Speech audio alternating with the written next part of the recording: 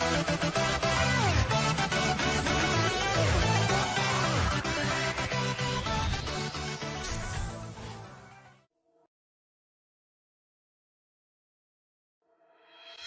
this basic principle for financial management.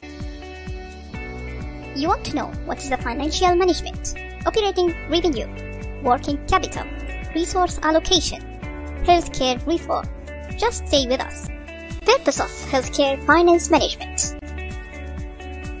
It provides accounting and finance information that assists health managers to accomplish the organization's purpose. Operating revenue. Revenues generated from an organization's operating activities.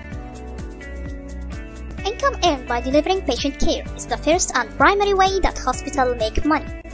Hospitals generate revenues for patient services through payers. Payers include second-party payment. It's payment for healthcare that comes from the person receiving the service. For example, the patient paying their own bills. Third-party payments come from federal, state, local government program, and private insurance. Medicare, a federally funded program that provides health insurance to Americans at age 65. Medicaid, a federal and state health insurance program for people with a low income. Cost accounting. Cost accounting can be defined as the collection, assignment, and interpretation of cost. Working capital. Define and understand the sources and importance of working capital, revenue cycle, and managing materials. Working capital is the sum of a healthcare organization's investment in current assets. Forecasting is the process to determine what alternative scenarios are likely to occur in the future, given what managers know about the past and present. Resource allocation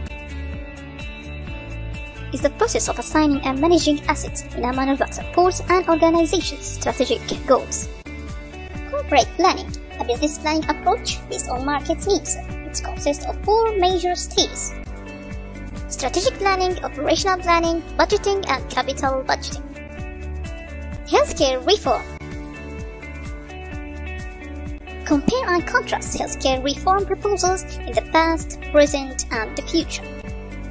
Financial management tools and activities for nurse managers. Financial planning, which contains strategic planning, operational planning, procurement planning, human resource planning, and budgeting planning. Financial monitoring, which consists of cash flow monitoring, analysis, and interpretation of financial statements.